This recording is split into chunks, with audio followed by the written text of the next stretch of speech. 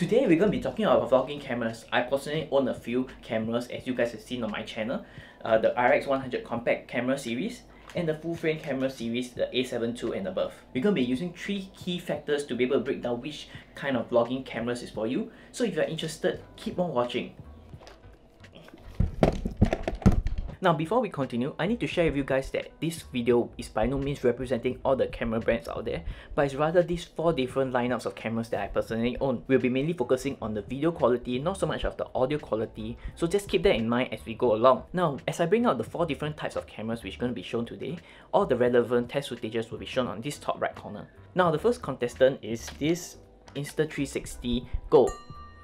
This Insta360 Go costs about 200 and will be representing the action camera line. Now I know there are different cameras out there in this line, such as the Insta360 One X, One R, GoPro Hero 8 and so on and so forth. But this is the one which I recently bought and I think it falls under this category of action cameras. Now our second lineup is the RX100 line. Now this RX100 basically represents the compact camera series. This is by no means the cheapest compact camera out there, but I personally chosen it for the quality. You can find other ranges of compact cameras from 500 to about 1000 plus, but basically this is the Sony's version of a compact camera, and this one represents the second category of the compact cameras. Now the third tier of cameras I'm able to show you, but actually they represent the APS-C line. It is the Sony a6400. This a6400 represents the APS-C or crop sensor line. They are a tier below the full frame cameras, but they work very well as they have a flip screen. Now you can see from the test footage up here that it has a flip screen and it has very good quality.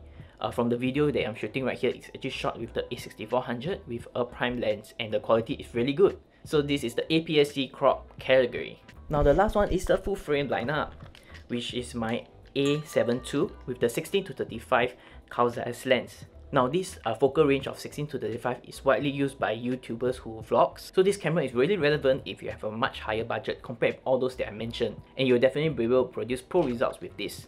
Now I have a whiteboard with empty grids here. Let's fill in some information, and as we go along, I'll explain to you guys how we're going to create all these cameras that we have mentioned over here. Now the first one we're going to have is Q. So the letter Q here, which I've just written, will represent quality. The letter C here will represent convenience. Each camera has its own size, but whichever is convenient is going to be a factor for you if you're carrying a camera around. P will stand for price. Each camera has a different price range, and depending on your budget, you might not be able to afford the most expensive camera in the lineup that we're going to be talking about today. So that's going to be a factor in the evaluation that we have here. Last but not least, we will have T, which will represent the total score out of 30, seeing that each element here represents 10. I'll fill up the different cameras that we're talking about today, and we're going to be going in depth into each one of these factors and going to give a summary of each one of it. Now, okay, the chart is up here, so let's get started with our first contestant. Okay, this is the Insta360 Go, which represents the action camera line. Now for the Insta360, I would say that the quality is quite acceptable. It's definitely above average in my opinion for 1080p, so I'll give it about a 6. Convenience, as you guys can see from my test footage, you can literally put this anywhere. So I will not give it full points, but I'll give it probably 9.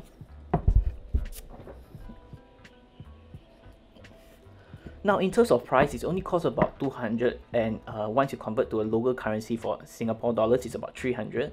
So it isn't that cheap, but it isn't that expensive. So I'll give it a 7.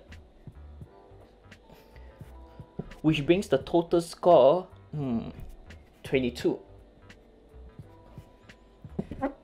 Okay, as we go along different cameras, do leave me now in the comments below if you agree with my scoring or if you think I should give higher or lower.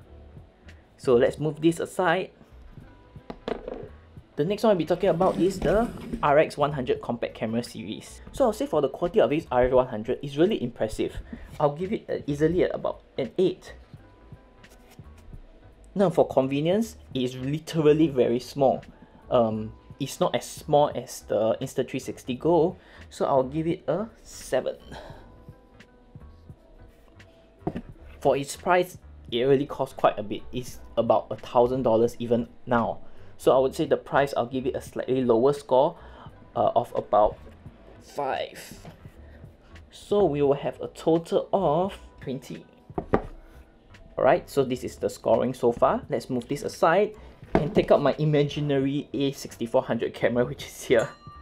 Alright, so the A6400 has really good quality. As you guys have seen, I'm always shooting with this on my YouTube channel. So I would say the quality is really high. I'll give it a 9.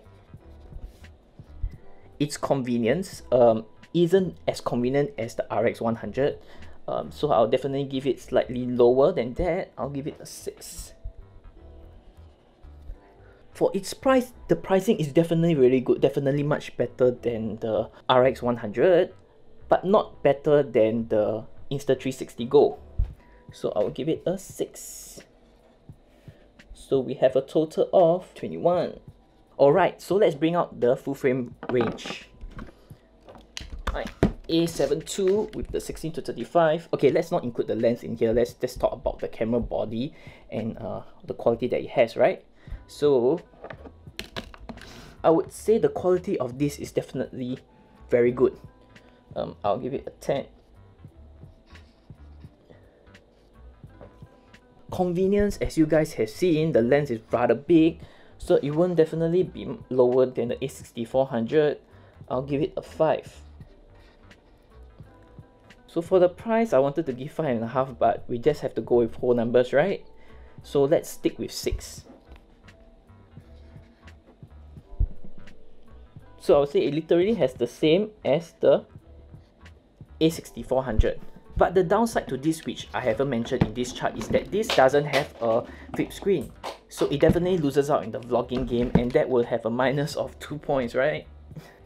So overall, you can see from this chart that I actually gave the Insta360 the highest. So why would the scoring of action cameras is highest? It's because I would say getting the right moment with the easier setup is the most important. There's no point in missing the shot if you have the very high resolution cameras, but rather get a slightly lesser quality shot but be able to get that particular moment. Now, this particular Insta360 camera, you can literally mount it on your chest and walk around and just record with a press of a button. You're hardly able to do that with a DSLR camera or crop sensor camera body such as the A6400. So all in all, this is my evaluation of all the different lineups that I personally own. Leave me down in the comments below what do you think about this grading that I have here, and if you have differing opinions or you think some scoring could be higher and lower. So I hope you guys like this particular video that I came up with, grading these different ranges of cameras that I have.